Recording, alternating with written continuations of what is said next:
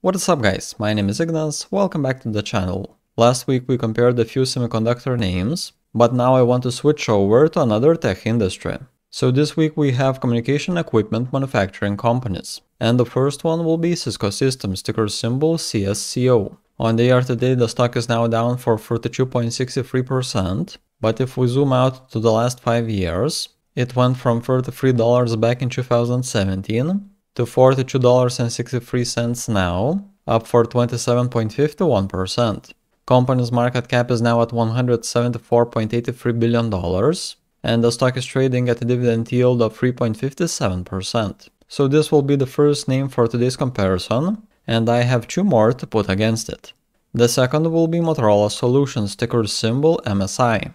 On the year to date the stock is down for 10.65%, but if we zoom out to 5 years, it was trading at around $84 in 2017, and we saw quite some growth to $239 now, in 5 years higher for 183.5%. The company is still way smaller than Cisco at a market cap of $39.88 billion, and it is now trading at a dividend yield of 1.32%. Now for the third one we have Hewlett Packard Enterprise, ticker symbol HPE. On the year to date this stock is down for 21.25%, and zooming out to 5 years doesn't help much. In 2017 it was trading at $14.26, so in 5 years managed to still go lower to $12.74, down for 10.87%. Market cap here is again way lower at $16.35 billion, but the dividend yield is quite up there now at 3.78%. So these three will be the names for our today's dividend comparison, and to make that happen let's go to my table on Google Sheets. So to perform this dividend comparison we'll use 5 metrics: dividend yield, dividend payout ratio, years of consecutive dividend increases, 5-year compound annual dividend growth rate, and the current dividend yield compared to its 5-year average. We'll pick the number on each stock for these metrics and then compare them in between. The best stock under each metric gets a point, then we'll sum the points up, and in the end the stock with the most points will be considered the winner of this comparison. I hope that the rules are clear, and early thumbs up would be very much appreciated, and with that out of the way, let's start. So the first metric is the dividend yield. It is calculated by taking the annual dividend per share and dividing it by the share price. Cisco Systems now has a dividend of $1.52, so at a price of $42.46, it is a dividend yield of 3.56%. Switching to Motorola, they are paying an annual dividend of $3.16, so at a price of $238.65 per share, it is a dividend yield of 1.32%. And now HP Enterprise, their dividend is at 48 cents per share, so at a price of $12.72, we have a dividend yield of 3.76%. Metric number 2 is the dividend payout ratio. It shows what part of company's earnings are being paid back to investors as dividends. So in Cisco's case, we have the dividend payout ratio at 43.07%, meaning that almost half of company's earnings are being used for dividends. Now let's check Motorola, and their payout ratio is at 28.32%, so they are using almost 1/3 of their earnings for dividends. And now in HP case the payout ratio is at 22.48%, meaning that under 1/4 of earnings are being used for dividends. Third metric is the numbers of years with dividend increases. So for how many years in a row the company has been increasing dividends for at least 1/4 every year. Here we can find that Cisco has been increasing dividends consistently for the last 11 years. Now switching to Motorola, and they have been increasing dividends for at least 1/4 straight for the last 10 years, but HP is a bit different, as their consecutive dividend increase history is now at exactly 0 years. Now the next metric is the compound annual dividend growth rate. For the comparison we'll take the 5-year average including the next year's estimate. So in Cisco's case we have the compound annual dividend growth rate at 2.86%. Switching to MSI, and their 5-year dividend growth rate is a bit better at 8.21%. And now with HP that is again a different direction, because their compound dividend growth rate is at 3.08%. The last metric for the comparison is the current dividend yield compared to its 5-year average.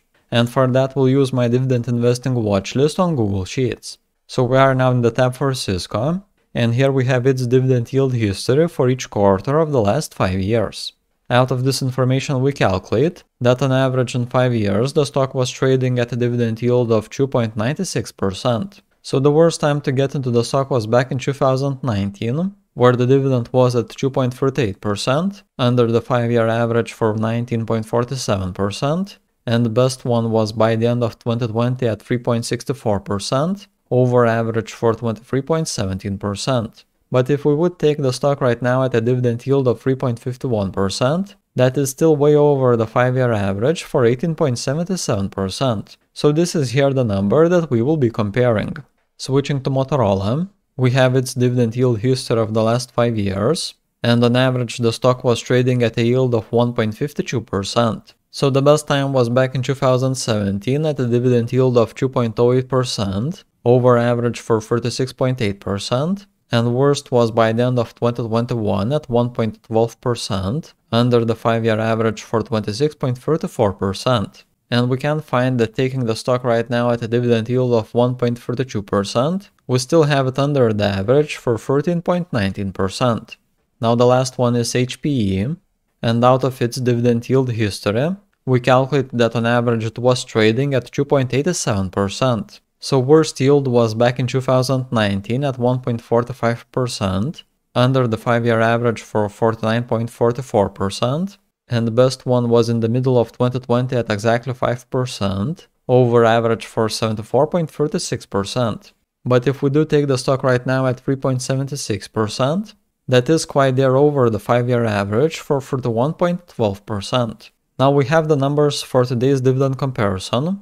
If you by any chance would be interested in doing a similar analysis for another dividend paying stock yourself, you are able to access this watchlist by following the first link at the top of the description. Otherwise, feel free to add a ticker symbol in a comment below, and I'll consider adding that into this watchlist myself. Maybe you could share some interesting opportunities available in the market that I'm still missing.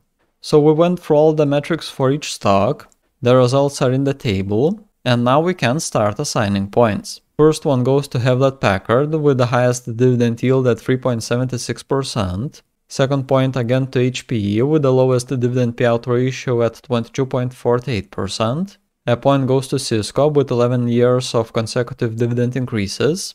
Then a point goes to Motorola with the highest compound annual dividend growth rate at 8.21%. And the dividend yield compared to its 5-year average goes to HPE with the highest percentage at 31.12%. So now that the points are assigned, we can calculate results. Cisco Systems has 1 point, Motorola 1, and HPE 3. This means that with a sum of 3 points, Hewlett Packard is considered the winner of this dividend comparison. And that was it with today's comparison. Make sure to support the channel and leave a thumbs up under the video. Are you holding any of the communication equipment names yourself? Share your pick from the industry in a comment below. If you by any chance would be interested in getting access to my notes, then consider memberships. By becoming a member you will get access to Discord, where I share all my Google Sheets documents and all the buys and sells exactly when I do them. This could be a great option to track my moves closely. Last week I've looked into several other companies, so if you are interested in any of these, then click on a video that is currently on the screen. And that was it from my side. Thank you for watching, and I will be seeing y'all in the next one.